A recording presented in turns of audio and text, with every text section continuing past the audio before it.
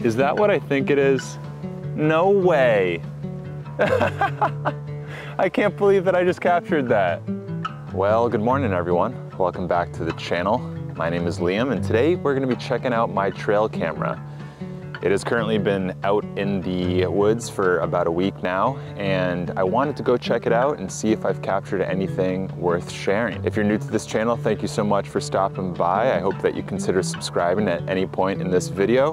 Behind me here, I've got 8.5 acres of forested land. I've set up a bunch of bird feeders. I have my trail camera out there that we're gonna go out and check today. I've also set up a photography blind platform, and I made a video about that. I'll link it up in the top corner for you all to check out after this one. I've seen a lot of wildlife tracks since we've had some snow that's stuck around for a couple of weeks now, and I thought it would be cool to go over them and show you what I've got. We can kind of ID, because one of them that I saw, I wasn't quite sure what it was. With that said, let's go kind of explore the property here. We'll check the trail camera, and I hope that we have something worth sharing. Now lately I've been doing a lot of bird photography, and I think that's just generally due to the access that you have to the winter birds. So here's my bird feeder and some suet there. But what's nice about a trail camera is that you can capture those moments with some wildlife that's more elusive. Things like bobcats, deer, potentially moose are in this woods as well. I just read an article this morning that out in western Maine, someone got a lynx on their trail camera, and I know that they're in the area too. So setting up a trail camera can get you a little bit closer to the wildlife that you might not see just walking through the forest.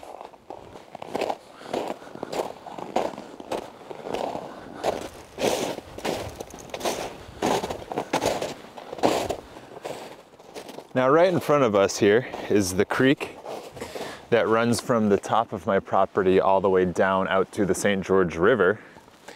And what I noticed the other day was some animal tracks that seem to have started out of nowhere, and I'm not quite sure what they are. I've looked up on ID guides, of course, but I'm hoping that one of you will know better than me.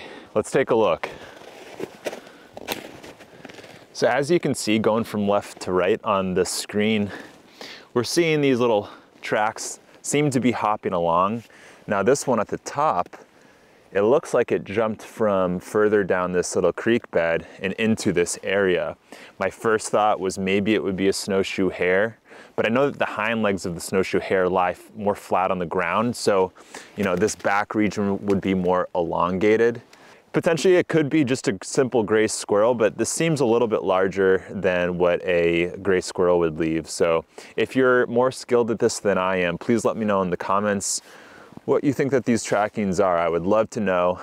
If I ever get a second trail camera, maybe I could set one up going down this creek bed and seeing if we capture anything cool.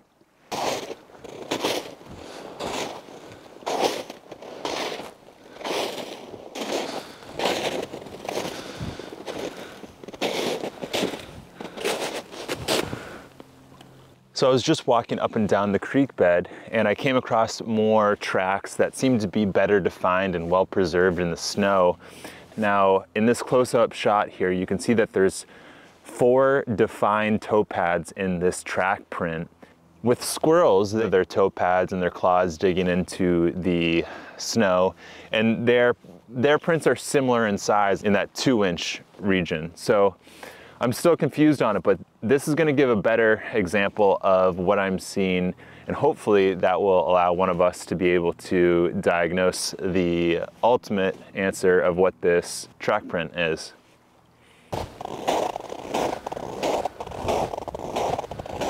Well, on either side of me, it seems that we've got what look to be coyote tracks, very similar to a dog's footprint, but I know that there's not a lot of people out in this area, and my dog certainly hasn't been out here. All of that leads me to believe that there's been a coyote in the area. It goes basically about where you are, all the way out, off into the distance, down the river. It's probably why I haven't seen many deer tracks lately.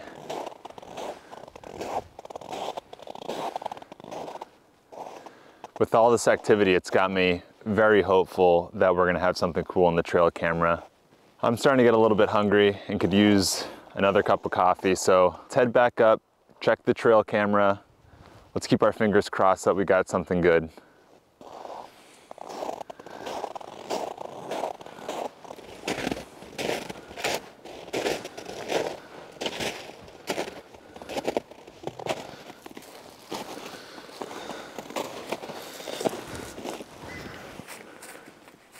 So as I mentioned earlier, I'm using the Browning Elite HP5 trail camera, and I have this thing set up for just video. I don't really need to shoot photo with it. I make videos for YouTube, so for me, videos are gonna be more desirable. Now, typically when I come out every morning with my dog, I'll come walk down and I'll check the trail camera, but I've been pretty busy this week, so I haven't checked it in a good 7 days. I'm hoping that there's something here. Where the placement of this trail camera is looking back up the creek bed. And the reason that I chose this area is that it's completely separate away from my bird feeders. In the last position that I was at, I was getting a bunch of squirrels, as I mentioned in my previous video, and some blue jays, and of course, always a raccoon poking its head around a tree. So I wanted to put it in a spot where I'm gonna get higher quality chances with wildlife. That's this area right here.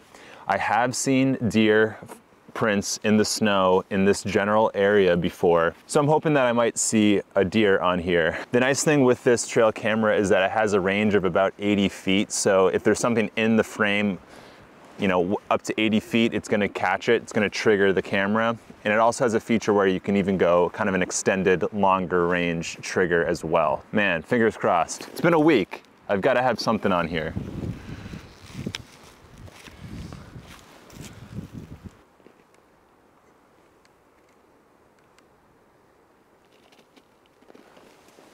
Okay, so there's only 5 videos. I know that one of that is when I just walked around this tree to film the video, so I'm going to assume that we really only have 4. So let's check out the 4th. Yeah, that was a false trigger, nothing there. Oh, okay. So this one looks like there was a bird that jumped right into the camera and then flew away. Let's see if anything comes of it. Does anything come back? I can't tell when I'm just looking at the 2-inch screen here, but of course I'll have this over the big screen right now. And I didn't see anything. Okay, so that was 2 videos down. I've got 2 more to go. Okay. Okay, so this was a nighttime shot. It is really hard for me to see what we got going on, but it's on the screen right now. I will cut in if I see anything when I'm watching this back later in the studio, but for right now, I don't think that I see any eyes. At nighttime, this camera has infrared sensing, so if there was something in the video, I'd probably see eyes. I don't think that I saw anything. It might have just been a tree moving in the wind or maybe a piece of snow falling off of a tree. So, okay, 3 down, 1 more to go. Let's see what we got. Is that what I think it is? No way. I can't believe that I just captured that. I was just talking about this. I cannot believe that I just got that on camera. Oh my.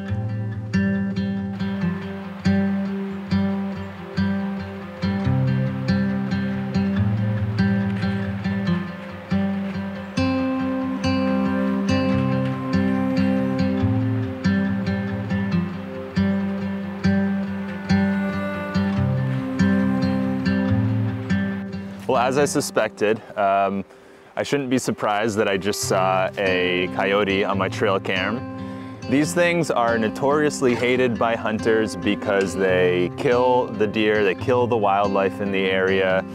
I know that every species in the environment has its ecological role, and I don't disagree with that statement, but when I was walking around today and not seeing any deer tracks, knowing that there is a coyote in the area, I just connected the dots. Everything makes sense. Now, biologists in Maine estimate the population of coyotes to be around 10 to 13,000.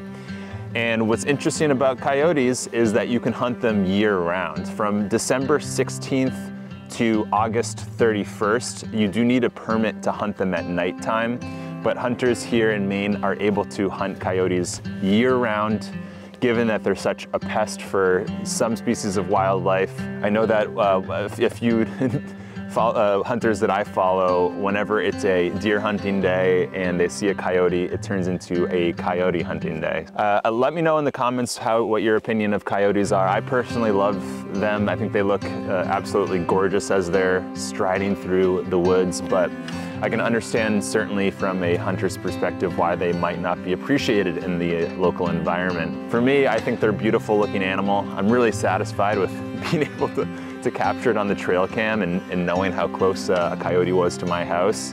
Now that I can connect the dots, I think I'm gonna move this trail cam down to the river area where there's that open snow kind of wetland area and set up the trail cam and see if I can get some more shots of the coyotes walking through that wetland. I'll also use this as a moment to make a book recommendation to you, and that's Coyote America by Dan Flores. Dan Flores is a wildlife biologist, conservationalist, and he wrote a book about kind of the stigma surrounding coyotes, especially in urban areas, and the desire to remove them from any type of urban environment through trapping, even poisoning them. So it's a very eye-opening book from that perspective. It also talks about their ecological niche in the environment and how important they are for stabilizing populations of all different types of wildlife. So Dan Flores does incorporate a lot of positivity in the Coyote America book, and I recommend that all of you read it.